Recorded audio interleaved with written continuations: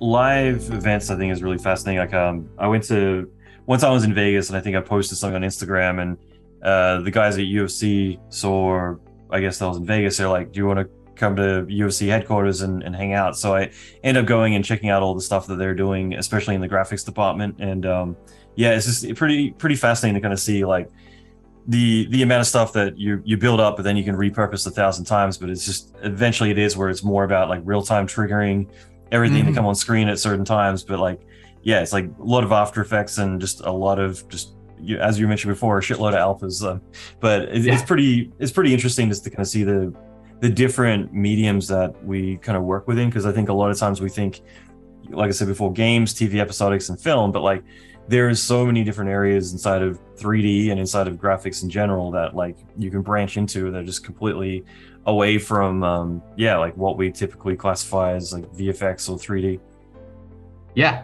Yeah, it's amazing to see the expansion into a lot of these spaces, and it's invigorating for me. It's like when I started in visual effects, I was like, okay, cool, movies, TV, commercials, this is what we're doing, right? And then like it was funny when I first got the glimpse of it. We had a commercial for HoloLens when they first developed the HoloLens, and we had an early version of that come in, and we were helping Microsoft set up I think it was just an internal commercial for that, but we got our hands on it, and like that was the first time we were doing like full CG, but it was for a something it's like mixed reality and getting to use mixed reality before it hit the market and stuff, and like that was the glimpse of like oh, that's cool. Maybe it's not just gonna be CG and VFX. Maybe there's something else there. It's a great space to be in.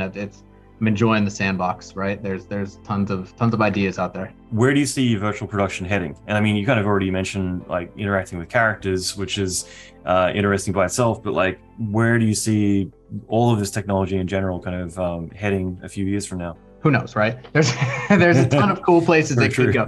go. AR work, that's another place that I think that we're going to see a lot of leaps and bounds, and I think it's going to start to tie in with more real world experiences, right? Like we're gonna, like, because I was thinking about this the other day, the idea of AR theater, right? Because I don't know if you saw the thing on it was all over LinkedIn a little while ago where they had a stage performance that were utilizing LED walls, and they kind of changed perspective by like shifting the engine, and then they shifted the wall and things like that. It was very cool, very neat little performance that they were doing there. But things like that, like, and it got me thinking about like well, maybe there you could have an experience where you have an AR theater where everyone there gets like the Google Glass or like 3D glasses back in the 70s, right? Let's take it back to that where you get AR glasses when you enter the theater, and you're, instead of sitting in there just watching a movie happen, the movie's coming into your space. It's not just 3D, because 3D's kind of run its course, right? The 3D movies, It's like that. beaten But like, to death. I would like to see it where, if we redesign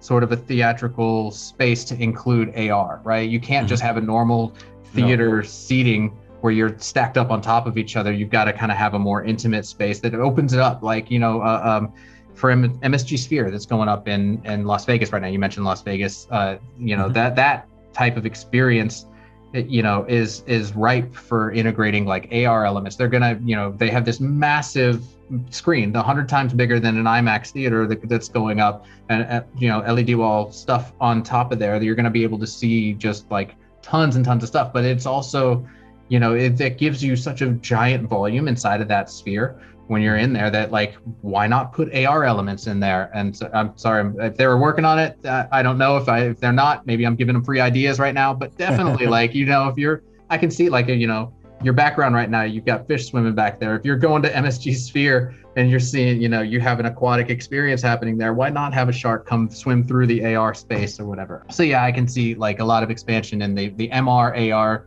the live action, broadcast stuff, as well as I think, you'll start to see a shift in visual effects pipelines, like integrating the engine to be more and more as a regular tool. And I think Andrew mentioned this, Andrew Orloff, when you had him on the podcast a while ago, but the experience that our clients are having with interacting with this is just, it's next level. They're loving it. Like the fact that we can not only just set up a Zoom call where you're directing an Unreal environment with them, kind of talking to you. But we can, there's also you have the ability to set up, certain controls and send them to them as a web page, right? So like if I wanted to say, give them control of like light manipulation or, certain, moving things around in the scene and stuff, I can set up a website within Unreal and then send them that portal, and then they can pull it up on their laptop or whatever and move lights around it. And like, it's a very interactive experience. Doing that right now, actually.